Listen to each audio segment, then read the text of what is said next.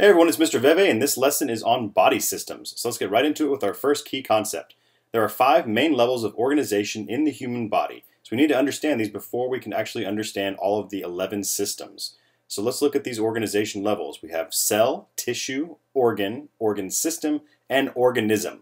So if we look at these in a little bit more detail, we have first cells. So when a sperm and egg meet, you create a zygote, and these zygotes are full of stem cells that can become any type of cell they so choose. And that depends on a couple of processes. One is called determination, which is when that cell figures out what type of cell it's going to be, muscle cell, nerve cell, etc.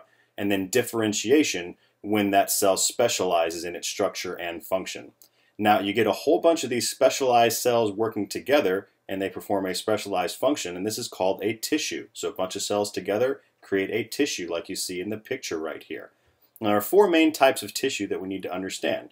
First is epithelial tissue, and this is what lines the surface of our body and certain linings of the interior parts of our body. And then we have muscle tissue, which is all those muscle fibers that contract. And then there's nervous tissue, which is brain, nerves, and all that. And then there's connective tissue, which includes things like cartilage and bone. Now, if you get a whole bunch of tissues together that work together for a specific purpose, you make an organ, like a liver or heart or lungs. And when you get a bunch of those organs together, you make an organ system, like the circulatory system or the respiratory system. So that's when 2 or more organs are working together for a common goal. Now you put a whole bunch of organ systems together, and then you get an organism. That's the highest level of organization that you have. So now we have our second key concept. The 11 body systems work together to maintain homeostasis. So we're going to go through these 11 body systems pretty quickly to tell you what the main organs are and what the functions are of each of them. So here we go.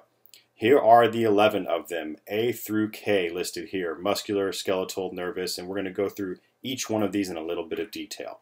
So first, the muscular system. This is your skeletal muscle, which is the stuff that you contract, biceps, triceps. Smooth muscle, which is involuntary muscles like in your digestive tract, and then cardiac muscle, which is specific to your heart. What does this do? This helps you move and helps substances move throughout your body as well. So in the skeletal system is when you have bones, cartilage, ligaments, and these are things that help protect and support and move your body.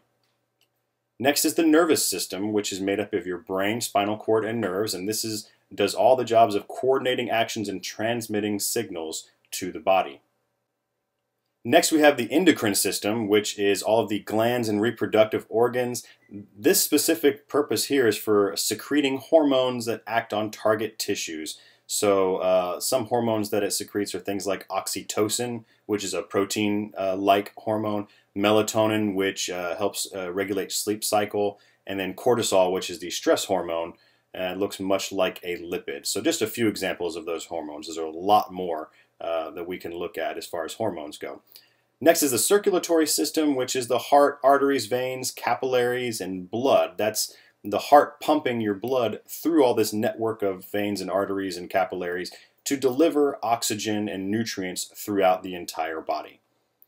Next is the integumentary system. This is your skin, hair, nails, oil and sweat glands, and this helps maintain homeostasis and forms that protective covering over your body. And it's actually the skin is the largest organ in the body.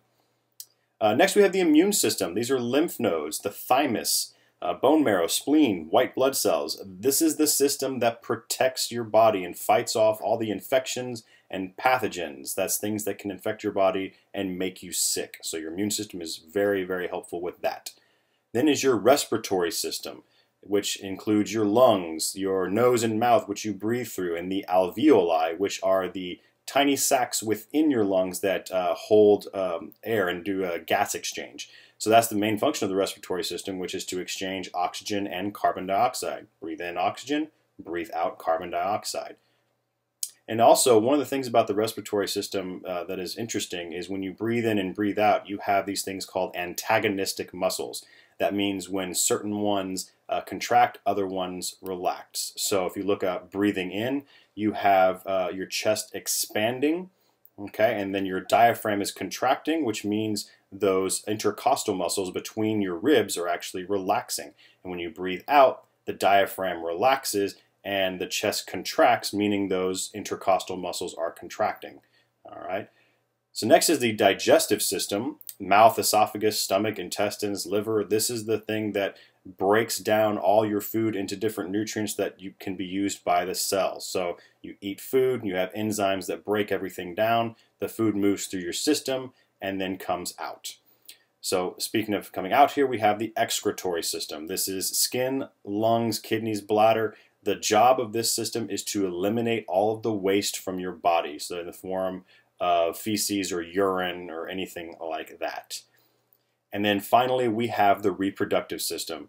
So the main tissues here are different for male and female. Females, we have ovaries, we have the uterus and vagina. And males, we have testes, penis, and vas deferens.